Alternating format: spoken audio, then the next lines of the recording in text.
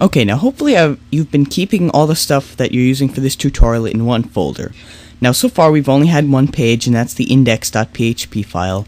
But right now I want you to make two more files, and that's a register.php and a connect.php. The connect.php I'll explain in a minute, but the register.php will basically be used for a new visitor to register for your website. Now on that page I've just made a simple HTML form that asks for their username, their email, a website, and a password, and ask them to retype password. Now I have to pay special attention to the names I give to these form. I'll show you the source code. For starters, I have the form action going to register.php. That's the same page, and I'll show you how to work with that, and really how to work with form data in general. You can have it go to a separate page if you'd like, but I find it easier to just send it to this. We have a text field called username. We have a text field called email, a text field called website, and a password field called password1, a password field called password2, and then we have a submit button named submit with a value of register. And that's our form.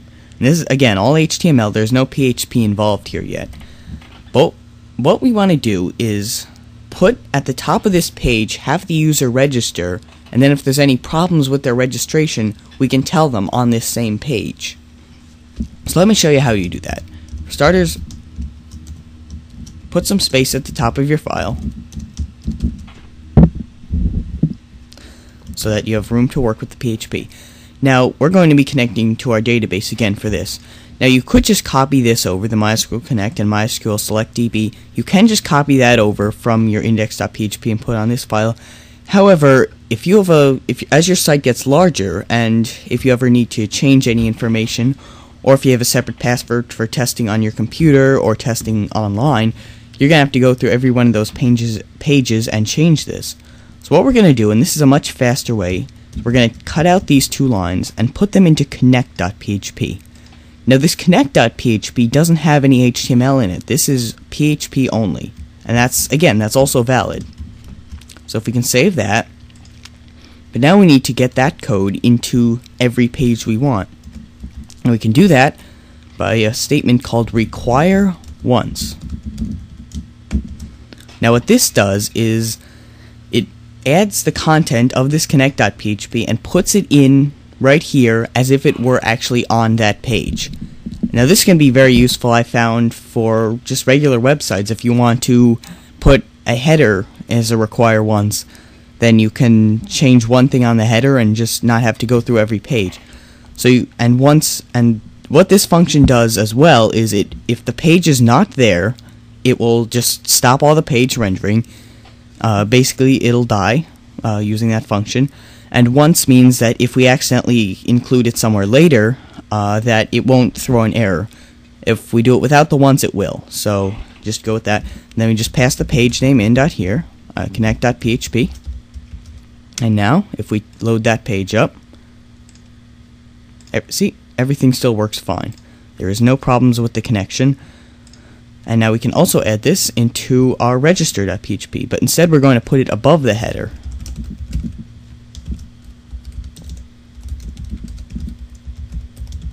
Sorry if you can hear me type, it's rattling against the microphone. So now that we have connected on our register page, we want to actually get the values of the form that the user submits and put them into the database.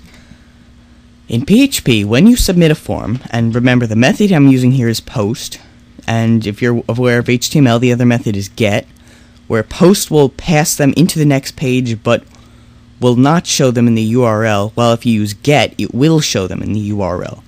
And those can have different uses depending on what your site is, and we'll be using both of them later, but right now we're going to use post. And if you want to access a variable that has been posted to your page in PHP, you can use this variable, and it's called post. And post is an array. So if we want to get, say, the value of username, it is post username, because username is the name of this text field right here. And we can do that for all of the fields in the form, including passwords. So first I want to find out, did the user even submit the form? Because if they're just coming to this page the first time, they're obviously not going to submit it. So let's get the submit button. And remember, you have to name this submit in order for that to work. So we're going to use if they submitted it.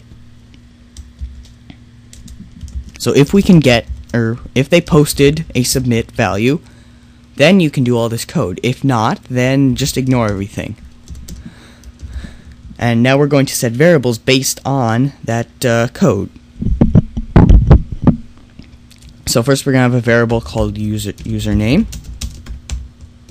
post username. We're going to have a variable called email. I'm just going to type them all out now. Website. And I'm only going to do one for their password right now. So let's just put these all in.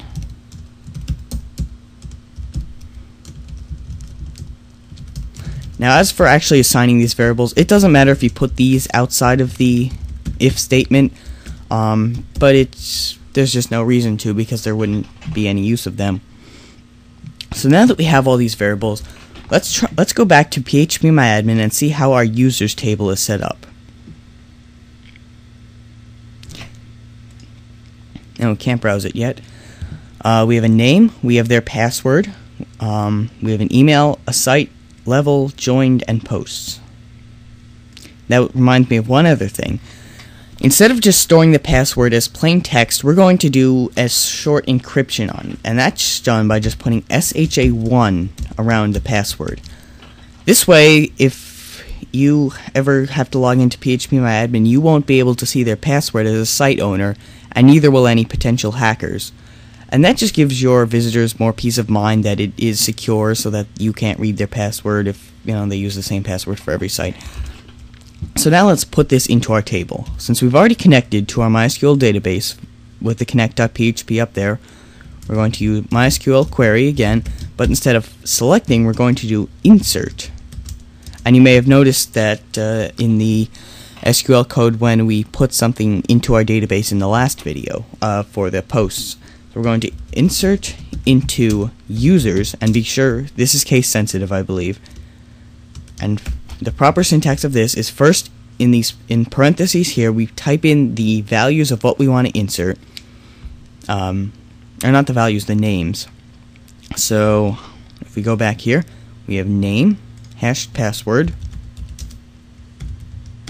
You don't have to do these in order, I'm just going to. Email, was it website or site? It was site. And joined. And I believe that's all of them, because we're not going to do posts or level, because those are filled in by default. Yes, okay. Okay, so you have that, your insert into users, and you're okay. And it's okay if you want to make a line break here. I would almost recommend it, just to make it a little easier for you to read.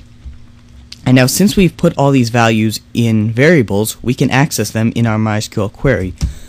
So put them in single quotes, because we have the whole query in double quotes. Then you can use curly braces and just pass in a variable.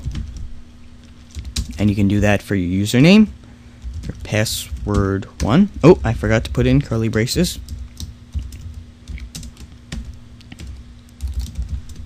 Sorry. Your email, your site, and for joined, we want to use that now function again. And to do that, we can just type now into our values.